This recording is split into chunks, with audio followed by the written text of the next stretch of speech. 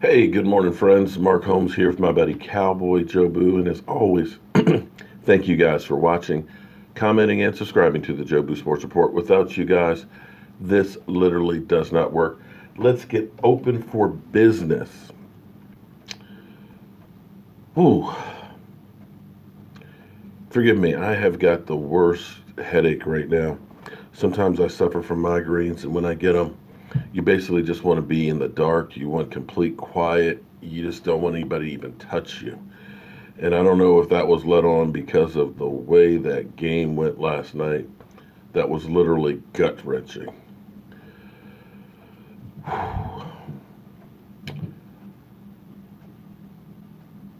That was terrible. I almost don't know what to say.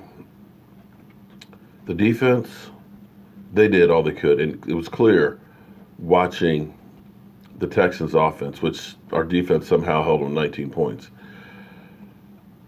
that they're playing on a whole nother level. When you see their wide receivers, the separation, the ability to catch the ball in traffic and to hold on to the ball, that they're A.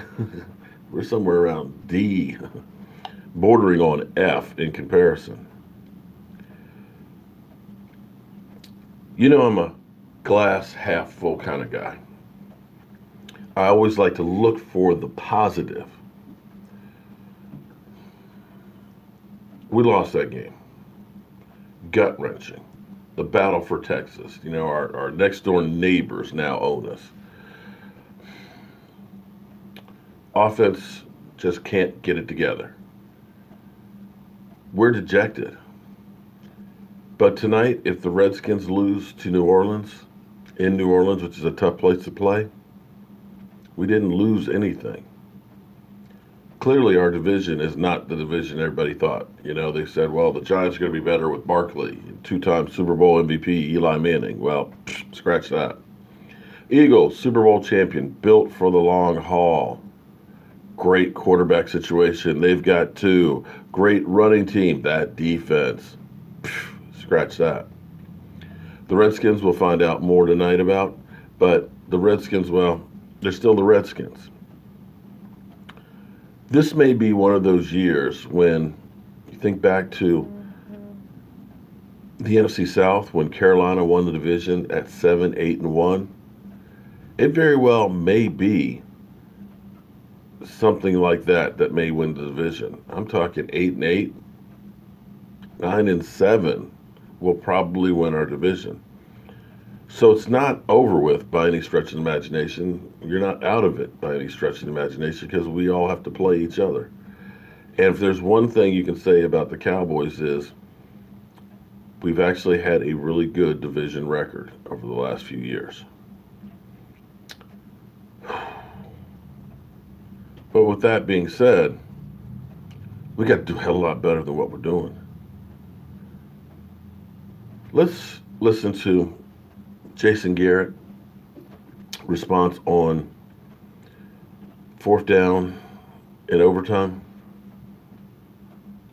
Long one, we had a 3rd and 2, and we didn't make much on it, and we just felt like at that point in the game, the way our defense was playing, the idea was to pin him down there. Chris did a great job with the punt. They got the ball on the 10-yard line, and hopefully you make a stop and you win the game coming back the other way with a game-winning field goal.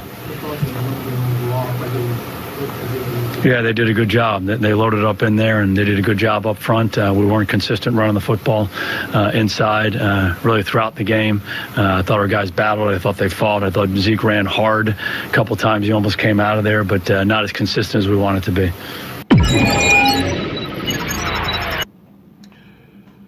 Okay. The better this offense is going. Herein lies the problem with Jason Garrett. More times than not,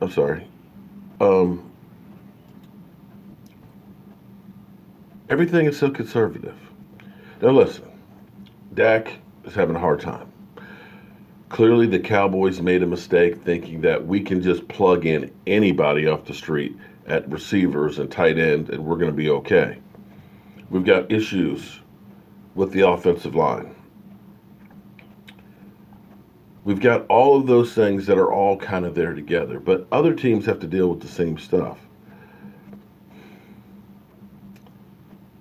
I, for one, have never been a Jason Garrett guy. When Wade Phillips was fired, I thought that he should go as well because he was part of the staff that was part of that team that still collapsed. For whatever reason, Jason Garrett is the Teflon guy. No matter what, Jerry seems to settle for mediocrity. And clearly the whole plan, like I said, of we'll just get some guys and throw them out there and we'll be okay. We'll just get a Kellen Moore as a quarterback coach when you've got a young quarterback that needs to be coached up.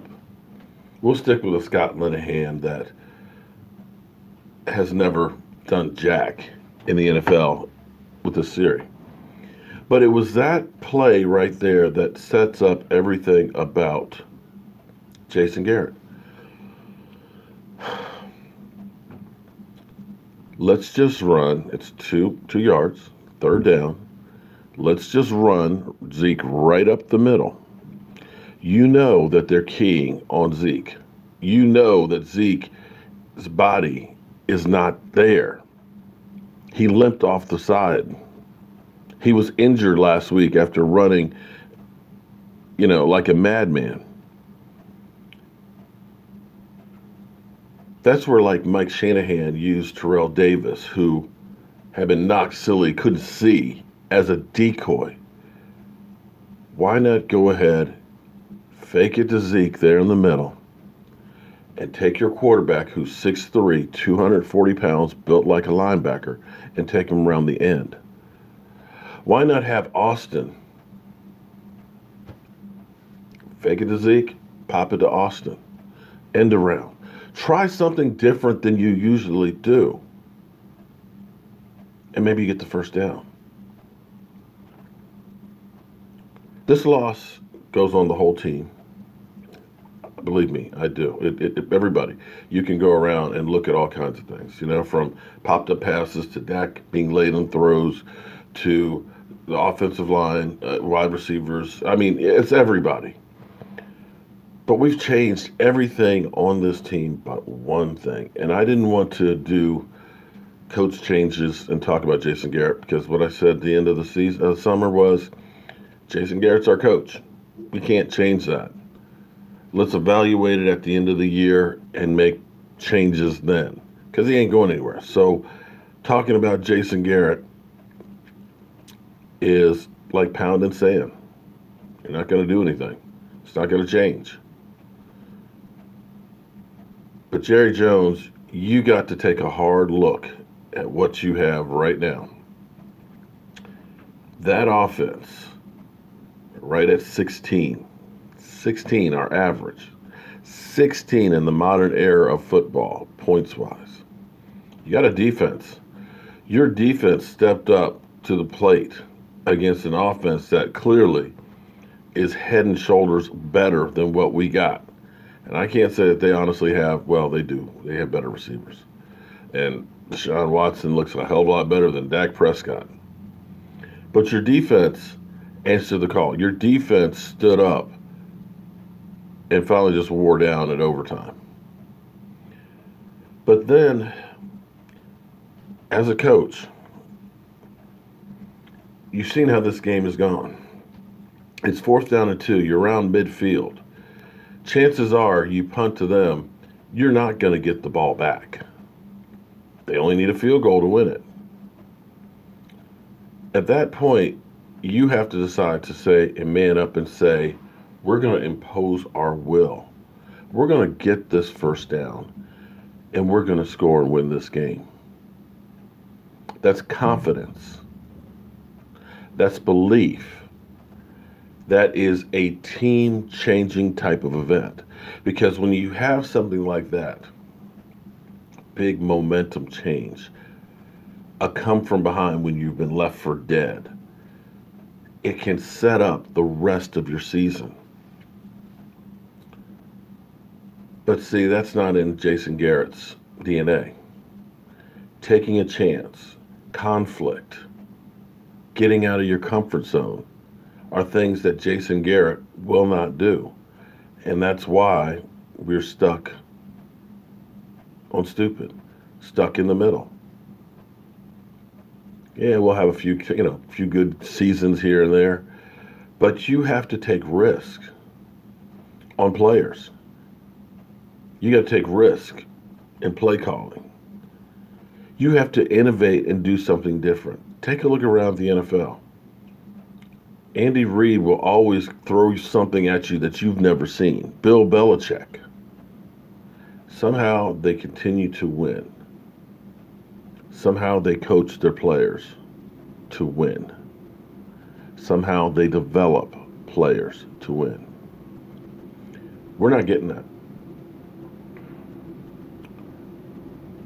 And I just can't understand why this kind of stuff is acceptable. I know the trolls will be back, and that's fine. I'm going to be here. I'm always here. But the Cowboys need to get together.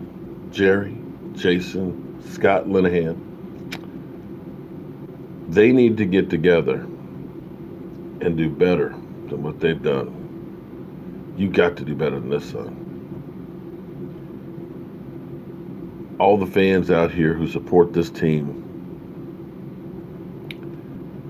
deserve better than what we're getting right now. And they need to make a change, if for nothing else, for change's sake. I'm tired of hitting my head on the wall every damn year and listening to Jason Garrett's same press conference over and over again, basically saying why we failed. And all you have to do is just insert different team name, and they all look alike.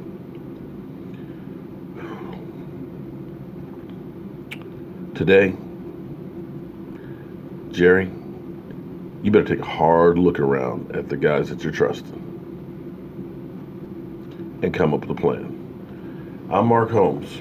We'll be live streaming tonight at 9 o'clock Eastern, and it won't be quite as much fun as last Monday. That is, unless the Redskins start getting their butts kicked. I will see you guys later.